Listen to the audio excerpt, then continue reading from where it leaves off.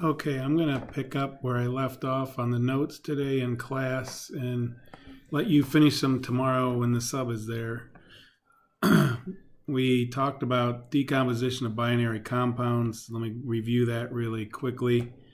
So if we had potassium chloride, it would decompose into potassium and chlorine gas. And we need to make sure this is balanced. Here we see we only have one chlorine, and here we have two, so we have to put a 2 over here, which then throws off our potassium. So this is a binary compound decomposition.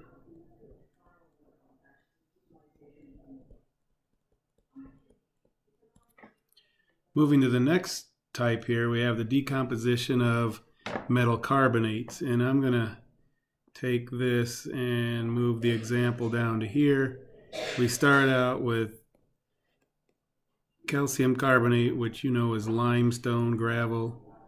And it decomposes into calcium oxide and CO2. And this is common for all carbonates, and this is the carbonate right here.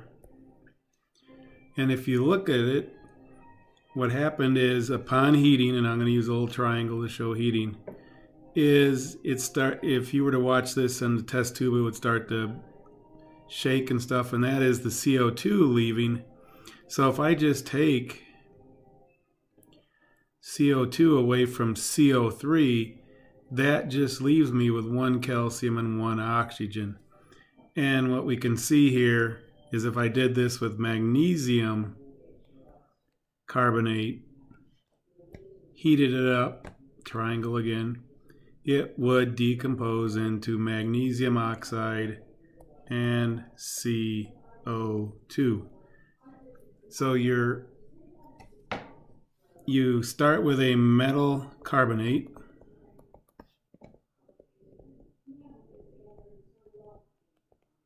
and it decomposes into a metal oxide and carbon dioxide. That is the same formula for each decomposition of a carbonate, metal carbonate. Next, I'm going to change colors here. And we're going to start with the decomposition of metal hydroxides. So I will pull that example down to here. And this is pretty simple. You start with a hydroxide, a metal hydroxide, and in the case of the example, it is calcium hydroxide. You heat it again. Most of these are done by heat, and you end up with a metal oxide, just like we just previously did in the carbonate. And so you end up with CaO. But in this case, the second decomposition product is water in the form of steam, so I put a little G there for gas. These are ones you're going to actually have to put to memory. So hydroxides decompose into an oxide and water. So if I did this for sodium hydroxide at group 1, you heat it, it will decompose into that and sodium oxide and again water as a gas. So if I go to balance this one, I forgot to balance the other one. All I got to do is put a 2 here because then I have 2 sodiums, 2 oxygens, and 2 hydrogens. Over here, it's already balanced. We got calcium, calcium, 2 oxygens because of the 2 here, So 1, 2, 1, 2, 2 hydrogens, that's balanced. And the next decomposition is of metal chlorates. So I will bring that down a little farther here.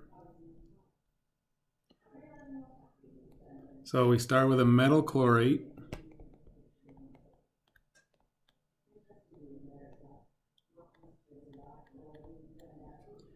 And we heat that up. And we end up with a chloride and burn off oxygen. So we end up with a metal chloride. Remember, I tells you it's binary. And oxygen gas. So in our case, we start out with 2 moles of KClO3. Just make sure to verify that. And it's a solid. These are all solids that they start out with. Add heat. And we end up with potassium chloride and oxygen. But then to balance that, we have 2 chlor, so we got to put a 2 here. Now we have 6 oxygens because I start out with 2. So I need to put a 3 over here to balance that. So chlorates decompose into chlorides and oxygen. And then the final one is the decomposition of acids, in this case oxyacids. Change colors again here. Let's go back to black. Bring down.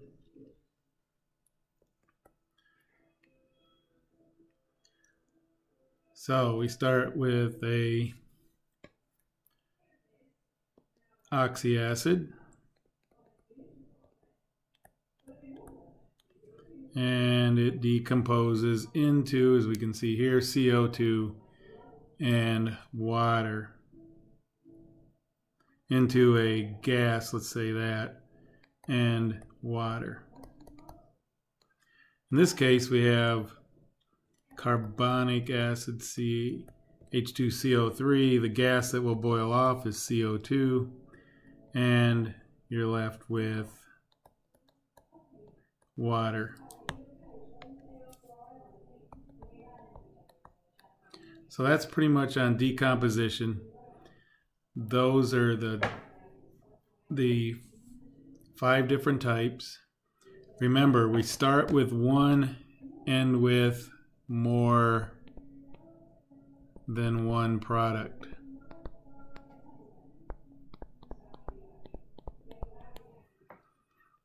Moving along, we're going to go to the single replacement reactions. Single replacement reactions.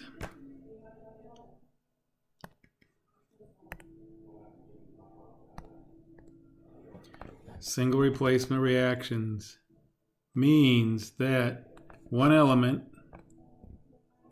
replaces a similar element in a compound. You can do this 2 different ways. Cation, we can replace the cation, the positive side of this reaction, with another cation. So A comes over, knocks B out of the way, and you end up with AX plus B. Or we can have an anion replacement where Y is the negative part, or this is a non-metal usually, and what'll come over is Y will come over and knock the X out of the way, and we end up with a new compound. So we ended up with AX, BX, and BY are all compounds because they have 2 parts. Remember, A's and B's are cations, the positive part of the equation, and X's and Y's are anions, the negative part. So that's the quick general equation for single displacement reactions, and let's move on to the next. So our first example is the replacement of a metal in a compound by another metal. Now, this is where you need to pull out your activity series.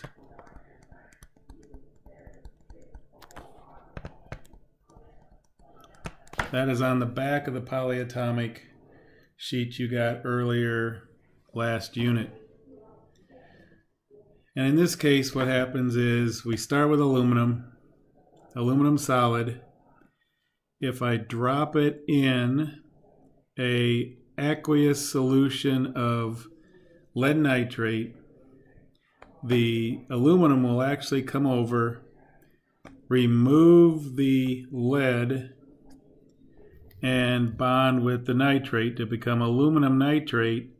And then what happens is you will get solid lead precipitating out to the bottom of the beaker.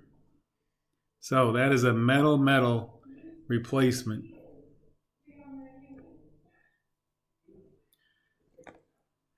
Now, next thing that happens is a replacement of hydrogen in water by a metal. All right, and I'm going to take this and move it down here because we're going to do a little more explanation here. So we start with 2 sodiums plus 2 waters to make sodium hydroxide and hydrogen gas. Now what happens here is make it unbalanced. I start with sodium, it's a solid. But we're going to make water look like this, HOH.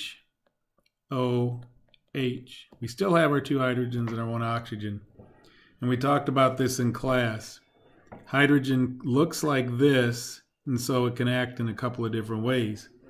But in this case, what's going to happen is sodium is going to come over, knock the hydrogen off, which leaves this OH behind, and then it creates NaOH. And this happens so many times in the solution that all these hydrogen ions are floating around, and they have to pair up as hydrogen gas because that's how hydrogen exists in nature. And then the final one we've done this already in class. Replacement of hydrogen in an acid by a metal. The case that we used was zinc.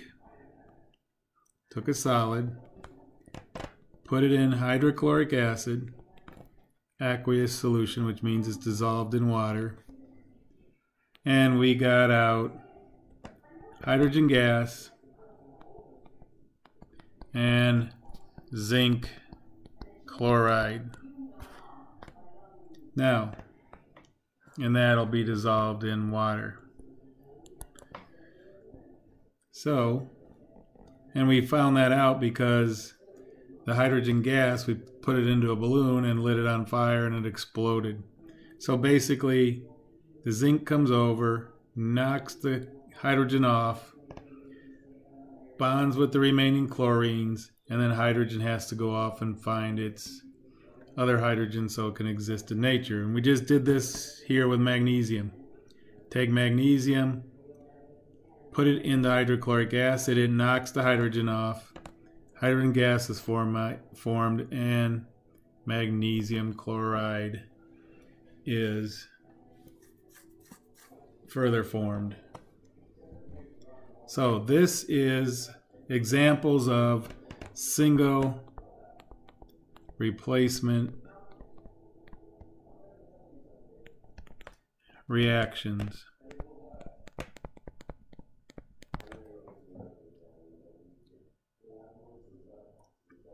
So let's keep going. So when you get home tonight, here's your assignment. Or if you're watching this at home, go to pages 276 and 284 and do these problems. 18 to 21 and 22 to 23. Tomorrow, we will discuss combustion reactions.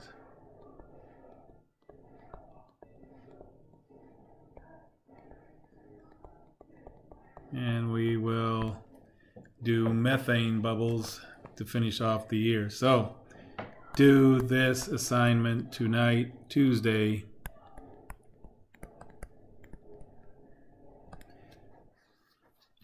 Be ready to turn it in on Wednesday. Thanks for listening.